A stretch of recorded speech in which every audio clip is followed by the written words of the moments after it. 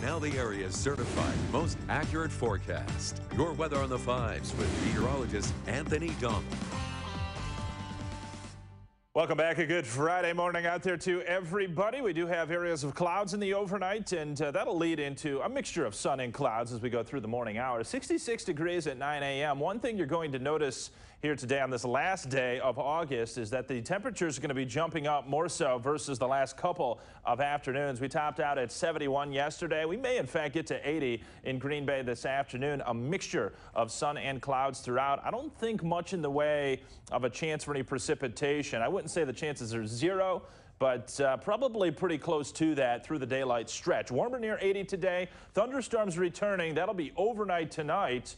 And there can be some heavier downpours involved with that. And when I say heavy rainfall totals over the next several days, we could be talking about multiple inches cumulative around northeast Wisconsin. So we'll have to hope that that does come in stages so we can get this to drain off just a bit, because the ground really not able to take much more as of right now. Pella, windows and doors of Wisconsin. Oshkosh at 54 degrees and relatively cool, similar to yesterday's start. As I say, though, we're going to warm up more so today as southerly winds pick up and go around 15 miles per hour. These light shaded green counties are southern 2 rows of counties within the viewing area under a flash flood watch that goes through 7 p.m. tomorrow, and that takes into account the heavy rain that is expected to sweep on through overnight tonight. And there may be a few additional spotty showers and thunderstorms tomorrow afternoon as well. We'll talk more about that coming up. There is a weather disturbance passing nearby this morning, but that is just skirting off to our northwest, so not anticipating that that will be bothering us. Certainly here, Green Bay to the Fox Cities,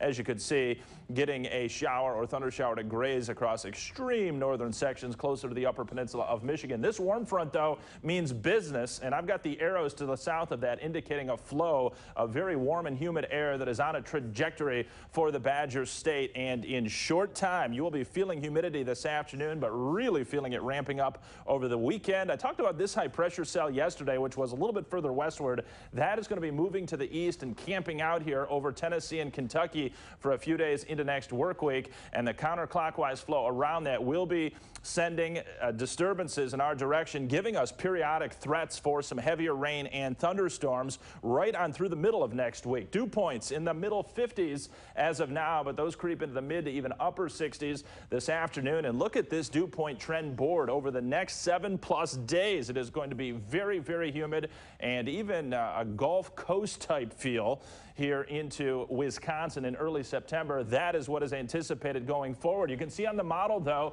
9 a.m. out towards noontime, getting some sunshine to mix in with those clouds, and that's going to be critical to getting the mercury to approach 80 degrees here. Green Bay to the Fox Cities. We got more clouds shifting in later tonight, and watch the good chance for showers and storms developing well after midnight, and that'll include perhaps some gustier winds. I don't think anything of the consequence of the other day in terms of severe weather, but the potential is there for some stronger winds, so we'll keep an eye on that throughout the day. Dave Miller will be here this evening. We've got temps in the upper 70s to around 80 degrees right on into next week, Brittany, but the biggest factor of all is going to be the humidity and occasional downpours sweeping on through. Kagan Allergy Report, pollen is high. We've got mold very high.